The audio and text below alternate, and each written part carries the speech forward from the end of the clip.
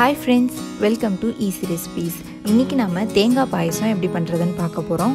இதுக்கு நான் ஒரு பெரிய மூடி தேங்காயை திருவி வச்சிருக்கேன். பெருசா இருந்தது அப்படின்றதுனால நான் ஒரு மூடி தேங்காயோட நிறுத்திக்கிட்டேன். ஒரு பெரிய மூடி தேங்காய்க்கு 1/4 கிலோ வெல்லம் வரைக்கும் எடுத்து நல்லா நுணுக்கி வச்சிருக்கேன். ஏன்னா அது அப்பதான் சீக்கிரம் கரையும் அப்படின்றதுனால. ஒரு மூடி தேங்காய்க்கு காஃபி குடிக்கிற டம்ளரால ஒரு சின்ன டம்ளர் இருக்கும்ல, அந்த டம்ளரால 1/2 டம்ளர் அரிசி எடுத்திருக்கேன் நான். எடுத்து அதை நல்லா ஊற வச்சுருக்கேன் ஒரு 15 நிமிஷத்துக்கு மேலே. அதுக்கப்புறம் நெய் 3 ஸ்பூன் எடுத்திருக்கேன். முந்திரி பருப்பு தாளிக்கிறதுக்காக ஒரு 10 முந்திரி பருப்பு வரைக்கும் எடுத்து அதை உடச்சி வச்சுருக்கேன். அதுக்கப்புறமா திராட்சை, ஏலக்காய். நான் ஏலக்காய் 4 திராட்சை கொஞ்சமாக எடுத்திருக்கேன்.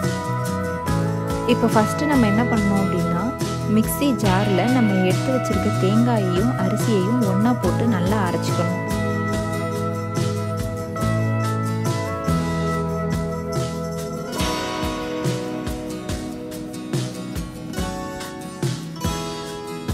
நல்லா மைய அரைச்சதுக்கு அப்புறமா ஒரு பாத்திரத்தில் நம்ம அரிசி எடுத்தோம் இல்லையா, எந்த அளவுக்கு அரிசி எடுத்துருக்கீங்களோ அதே கப்பால் 2.5 கப் வரைக்கும் தண்ணியை ஊற்றிக்கோங்க.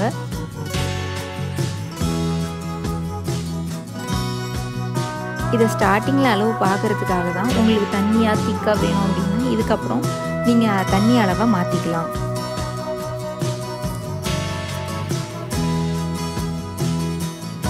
தண்ணி நல்லா கொதிச்சு வந்தோடனே நம்ம தேங்காய் அரிசி போட்டு அரைச்சி வச்சுருக்கோம் இல்லையா, அந்த பேஸ்ட்டை போட்டு நல்லா கொதிக்க விடுங்க.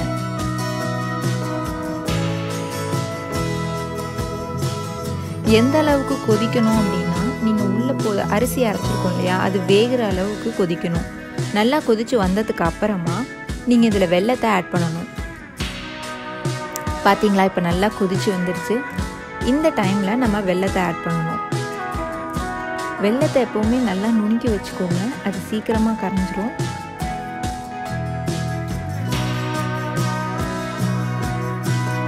அப்படி வேணாம்னு நினைக்கிறவங்க கொஞ்சமாக பாகாக்கி அதை வடிகட்டி கூட இதில் ஊற்றிக்கலாம். வெல்லத்தை போட்டதுக்கு அப்புறமா அடுப்பை சிம்மில் வச்சு அது நல்லா கரையிற வரைக்கும் வெயிட் பண்ணுங்க.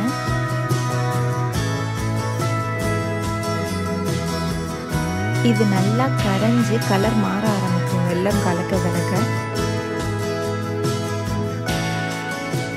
ஒரு 10 நிமிஷத்தில் பாயசம் இந்த கலருக்கு மாறிடும், வெள்ளைப்பாகு கலந்து.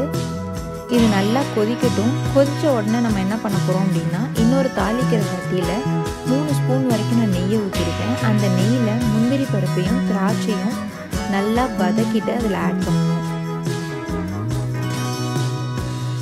எப்போவுமே முந்திரி பருப்பை முதல்ல போட்டு வதக்கிக்கோங்க, ஏன்னா அது வதங்க கொஞ்சம் டைம் எடுக்கும். திராட்சையை போட்ட உடனே அது கொஞ்சம் உப்ப ஆரம்பிச்சிடும். அதனால் திராட்சையும் முந்திரி பருப்பையும் எப்பவும் ஒன்றா போடாதீங்க. இப்போ இந்த தாளிச்சதை எடுத்து இந்த பாயசத்தில் போட்டுட்டு ஏலக்காவையும் நுணுக்கி இதில் போட்டுக்கோங்க வாசனைக்காக. உங்களுக்கு ஏலக்காய் பிடிக்காது அப்படின்னா நீங்கள் இந்த ஸ்டெப்பை அவாய்ட் பண்ணிடலாம். அவ்வளோதாங்க. தாளிச்சோன்னா ஒரு நிமிஷம் வரைக்கும் அடுப்பை சிம்மில் வச்சு இல்லை ஆனில் வச்சு கொதிக்க விடுங்க. கொதிக்க வச்சு ஆஃப் பண்ணிட்டா சுவையான தேங்காய் பாயசம் ரெடி. நான் இப்போ இதில் சொல்லியிருக்க அளவு 3லேருந்து 4 பேர் வரைக்கும் சரியாக இருக்கும். இதுக்கு மேலே வேணும் அப்படின்னா நீங்கள் அளவு அப்படியே டபுள் பண்ணிக்கோங்க.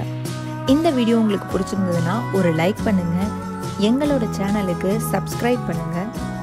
மறக்காமல் சப்ஸ்கிரைப் பட்டன் பக்கத்தில் இருக்க ஒரு சின்ன பெல்லை கிளிக் பண்ணுங்கள். எங்களோட வீடியோ அப்டேட்ஸ் எல்லாமே உங்களுக்கு வந்துடும். மறுபடியும் இன்னும் ஒரு நல்ல வீடியோவோடு உங்களை சந்திக்கிறேன். அது வரைக்கும் பாய்.